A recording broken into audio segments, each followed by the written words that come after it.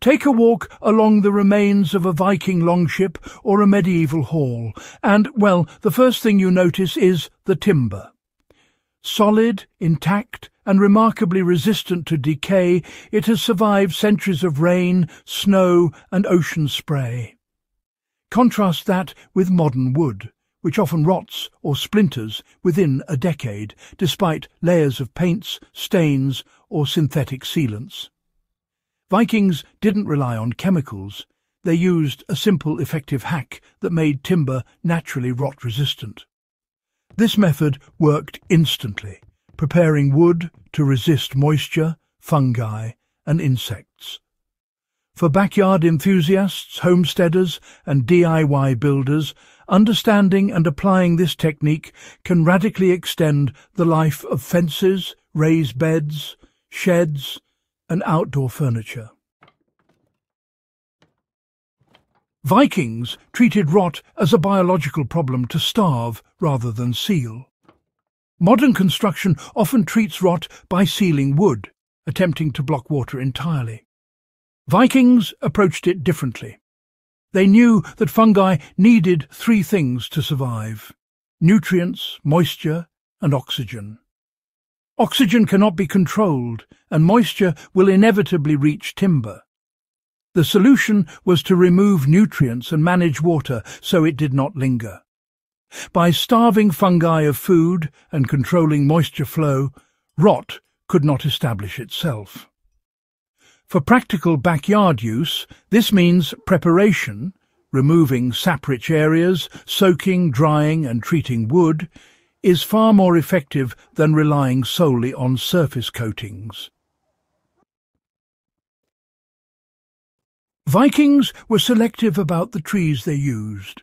Slow-grown, dense heartwood was preferred because it naturally resists moisture and decay. Sapwood, rich in sugars and starches, was trimmed or avoided. Trees were felled in winter during dormancy, when internal sap content was lowest. This simple timing reduced the food available for fungi and improved timber durability.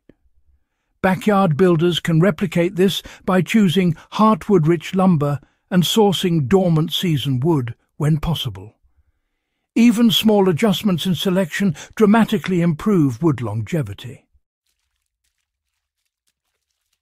The most powerful part of the Viking hack was soaking. Timber was submerged in rivers, ponds, or tidal waters for weeks or months.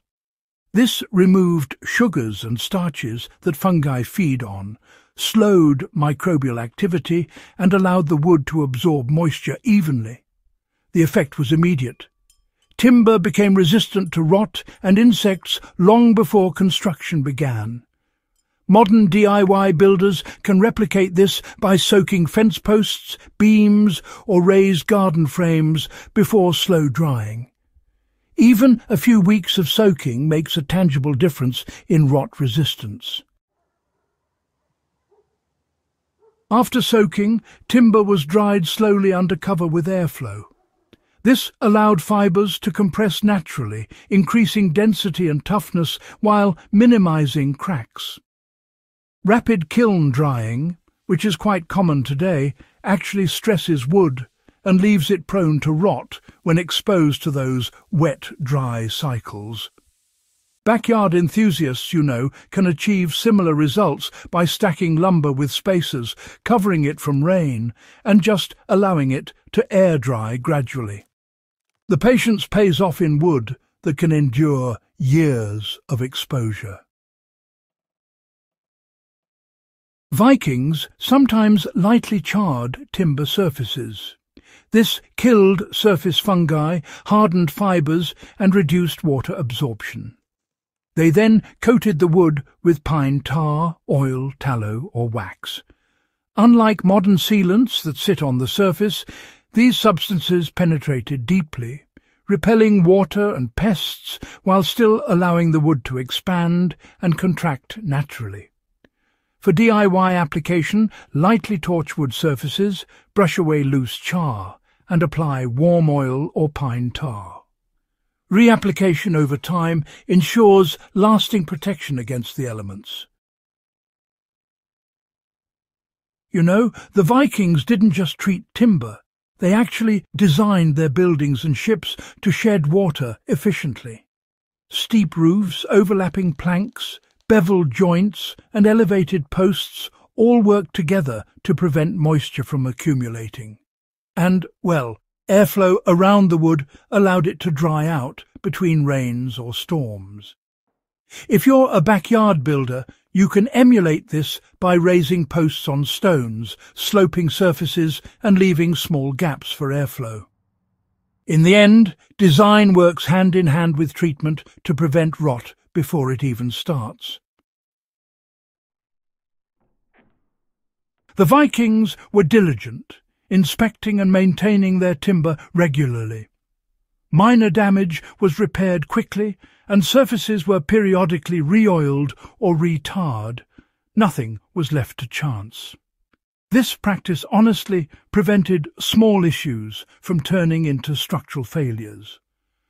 Modern maintenance-free approaches often fail silently, but routine attention really does extend the life of wood dramatically.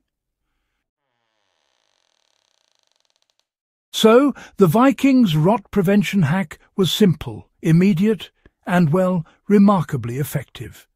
Timber selection, soaking, slow drying, light charring, deep oiling, smart design, and routine maintenance all worked together to create wood that could resist rot for centuries. Today, backyard builders, survivalists, and DIY enthusiasts can apply these same principles using local materials and basic tools, creating fences, decks, garden beds, and outdoor furniture that last far longer than most modern chemical coatings ever could. If this guide revealed the secret behind Viking timber durability and inspired your next backyard project, do subscribe to Backyard Wisdom, share it with fellow history enthusiasts and DIYers, and help preserve centuries of practical construction knowledge for future generations.